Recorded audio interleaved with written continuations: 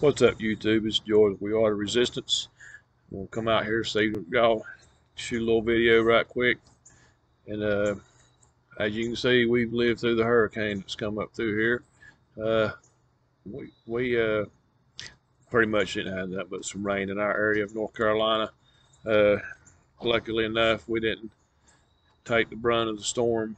Florida pretty much done that for us. They took one for the team. I mean, I know they didn't do it willingly, but you know, when God's hand's in play, there ain't nothing to be done about it. Just pray and hope for the best. That thing come across Florida, went back out to the Atlantic, come back in South Carolina, and it took a path that took it across South Carolina and up into North Carolina, into the area where I'm located at actually. And whenever we have one that hits around in that area, some of the older people, we kind of have a antenna that goes up because most of us remember when the Hurricane Hugo come up here, and you know that one there, it hit South Carolina coast wide ass open at a level 4 hurricane.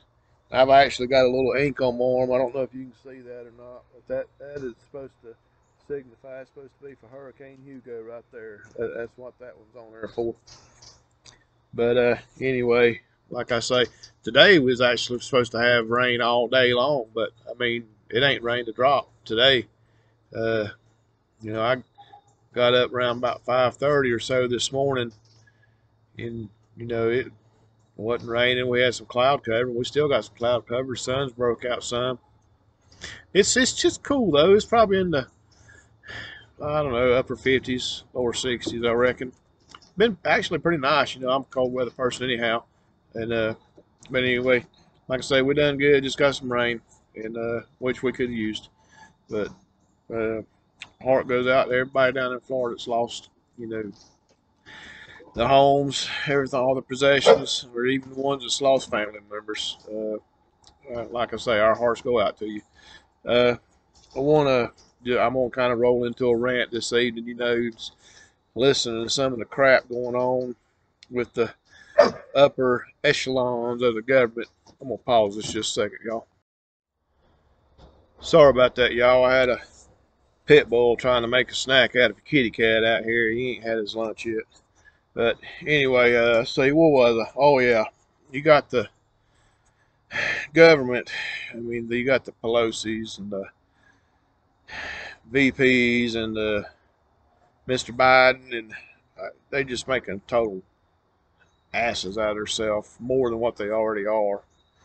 I mean, you got Kamala. She's on the TV saying, "Oh, we're going to help the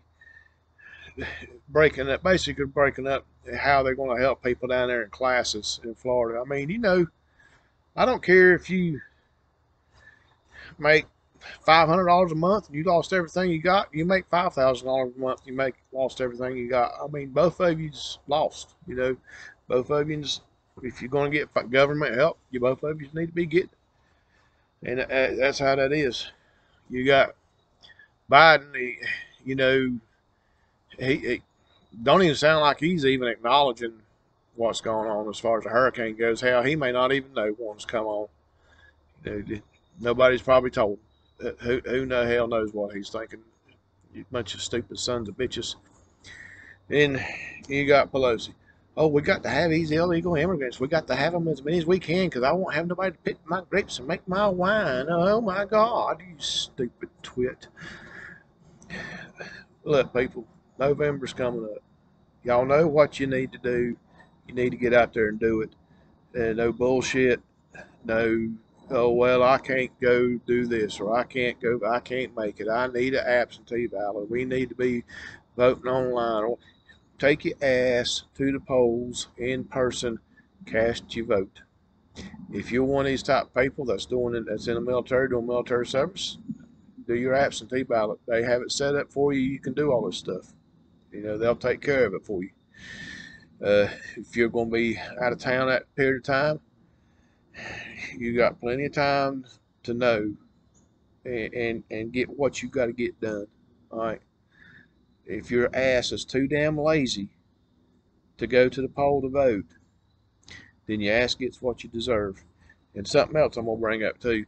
Yeah, these politicians we got, they're as crooked as a mountain road. But these people that keep voting in these blue leaders, y'all got to stop. Y'all got to get your head out of your ass and quit getting your feelings butt hurt and all this. Well, I can't handle mean tweets. Oh my God, he is so vicious. You know, that shit's done. So we're fine. Whatever. You casted your votes. The ones of yous did, and y'all helped screw this country up to a point where it's probably not going to ever be straightened out again. And y'all all out there hollering, "Oh, Trump's going to take us to war. Trump's going to take us to war." Well, I'm going to tell you right now, folks, you know, y'all blue lovers, we are right now closer to nuclear annihilation than we have ever been. And this is on y'all people. Y'all people that voted blue, this is on y'all. You know, I don't care if you like it or you don't. If you don't like it, change the channel. Go somewhere else. Go listen to somebody else, whatever. I don't care. To me, if you voted blue, whatever the hell's gone wrong since Mr. Biden's took over is y'all's fault. Y'all put him in there. I ain't have nothing to do with that, by God. I'll tell you right now, I voted Republican. I'm not a registered Republican. I don't register to any, I'm not sworn to any party, and I never will be. But I know I'm not ever going to vote Democrat, period. And since the Obama administration, you know, that was a disaster in itself. Yeah, they're just a bunch of crooked, evil sons of bitches, and they don't never need to be allowed to be in office again. And I'll tell you right now, as far as I'm concerned, I think party affiliations need to be totally done away with. I think it was George Washington that said that if you divide the political process up into parties, there'll no longer be a leader of the country. There'll be a leader of the party. And that's what we got right now. That's for a damn fact. All right, let's roll on. Going to jump right on into the nuclear war deal. Russia has annexed 4 areas of the Ukraine. Now, I don't agree with that. You know, what they got going on over yonder is them, and that it's a shit show. That's what it is. You know, Putin ain't no angel. Neither is Zelensky. The ones that's really suffering is the Ukrainian citizens. Those are the ones I'm feeling sorry for. And now you've got the Russian citizens.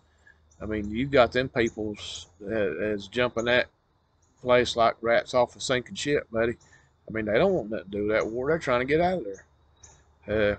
You know, when this first started happening, you had a lot of people, you know, getting out of Ukraine, which I can't really say I blame them because, you know, they had to fear the Russian army coming in on them. And I know during my lifetime, you know, we were taught that the Russian army was unmovable, unstoppable, unbeatable force. Well, that's kind of proven to be totally wrong. You know, you had a lot of people leaving Ukraine, and then you had a lot of them returning too. I mean, they were given, you know, wooden sticks that made it look like guns. I mean, yeah, I guess they were wanting to fight, not so much as being ready, but you know, they had the willingness in them. You know, it is what it is. So, you know, that's they're ready to rock over here, and I'm gonna tell you, they're gonna start slinging missiles over for long. And I don't think there's gonna be the javelins or nothing like that. This is gonna be some big bulls that getting ready to launch off. And like I said, you know, you had Russia annexed 4 areas of the Ukraine, and the Ukraine, it almost seems like they were doing it during the annexing, that they were attacking these countries.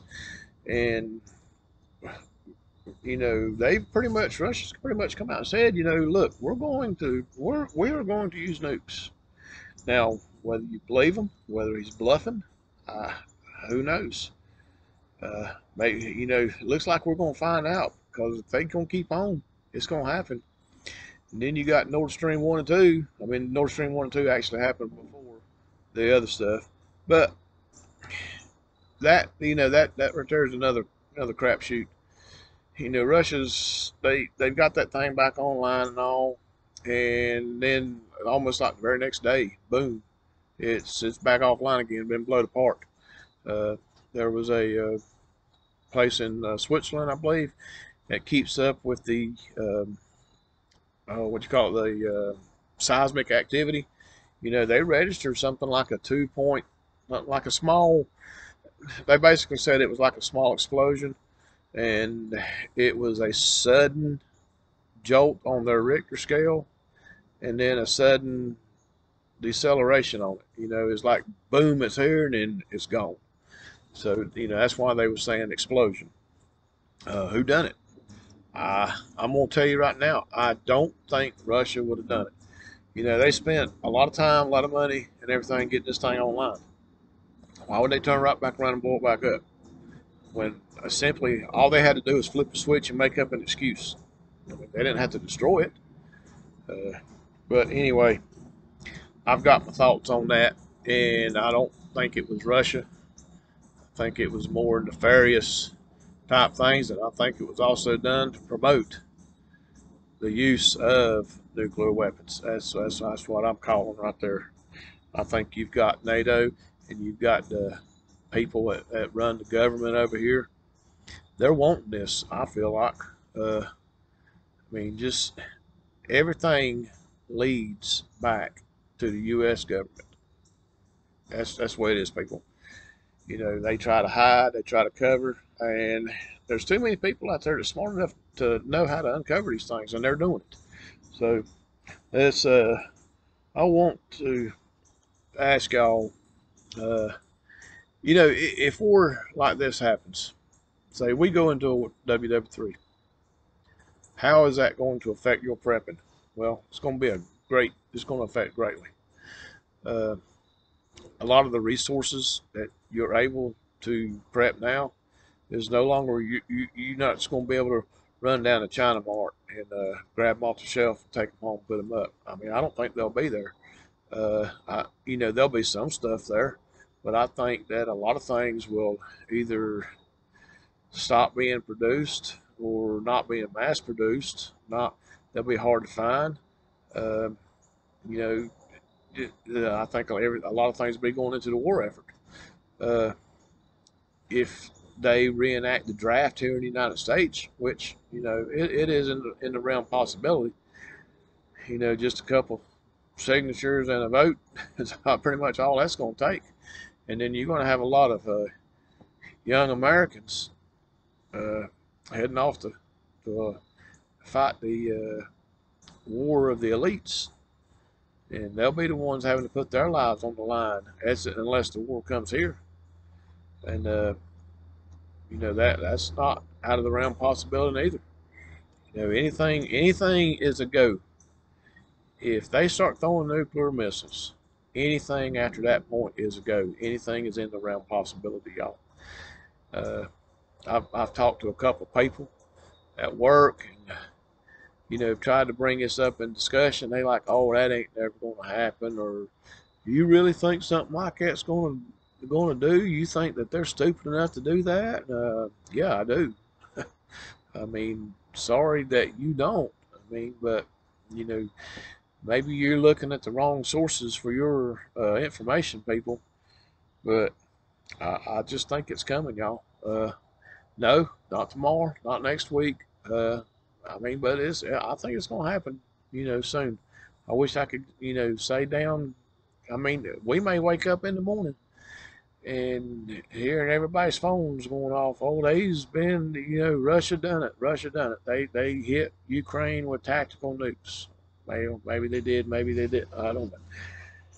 Anyway, I'm gonna say right now, I'm nervous about it. I'm not worried about it because I'm as my prepping is still at a level maintained. That's not a big deal, but your skills. People work on your skills. It's not going to be long if they hadn't already doing it. Seeds are going to be going on sale, and I'm talking about seeds for your garden.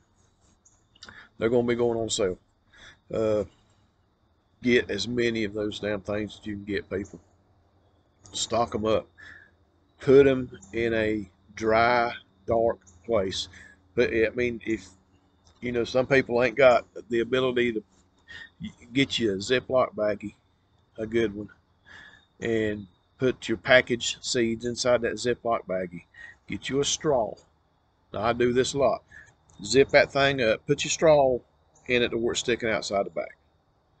Zip that thing up to where just a straw sticking out. Take it, suck the damn air out of that thing, make it good and tight, and then you can pull that straw out and zip it back up, and you'll probably have 95% of the air out of there. I mean, you can do seeds like that. There's a lot of dry goods that you can do that way, and you can. It's not really vacuum sealing, but if you ain't got a vacuum sealer, that's better than nothing. Trying to roll the bag up and all that stuff like that and everything to kind of push all there out. You don't never really get it all out. And even with the straw, you're not going to get it all out, but you'll get a lot more out than what you think. And you know, I like I say, I do it all the time. But you know, it's something you need to start making sure you've got, because if it happens, and it happens, say over the cold weather months, when next year rolls around, if we're able to plant gardens, you're going to have these seeds to do it with. I don't care if you've got to get out yonder with a shovel and a rake and a hoe or whatever it is and manually dig and get this soil broke up and everything, get these garden spots ready. You know, that may be your only way of getting food. Start grabbing you some books on gardening, tips, techniques. Start learning what grows in your area, the climate zones and all that stuff like that and everything. You know, you may become your own grocery store. Now, if you can, get you some chickens, get you some rabbits, get you some goats, sheep. I ain't gonna go out there and tell nobody to go out there and buy them a cow, because I know everybody ain't got the resources to deal with something like that. You know, if it basically I guess what I'm saying is you need to start homesteading. That's something that we're phasing into, and I guess we're kind of going into it in a slow process. We have chickens. Well, we just acquired some ducks not long ago, and we're going to start looking at, probably when spring comes around, you know, maybe not gathering up all the eggs, let the hens lay and see what we can't do about learning how to hatch baby chicks and reproduce our chickens. We plan on in spring. We also plan on now getting, this also takes, you know, as long as we're still able to do this kind of stuff. We're going to look at maybe starting up with some rabbits. I dealt with rabbits one time before, and most of the failures there was my fault, and it was just a lack of time, to be honest with you. I kind of jumped into it faster than what I should have, and you know, wound up getting rabbits and not too good conditions for them to be in, and we wound up getting rid of the rabbits because we wasn't able to take care of them properly. But learned a lot since then. That's going to change. All right, we're going to leave the news a little bit, and I'm going to go into a security team item in your mag. You know, take your security team members, and those guys or gals, you know, they need to be basically a brotherhood. They have to think the same way. They have to know each other. They have to pretty much be able to say, I know what he's going to do in this situation, or I know what she's going to do in this situation. Each one of them need to be able to do that. Now, if they have to take and start spending time together, then so be it. That's what they need to do. with my security team. I've got my son is on there. My grandson is in there, and we have the two other members. I consider everybody as a grandkid, so uh, that's just the way that is.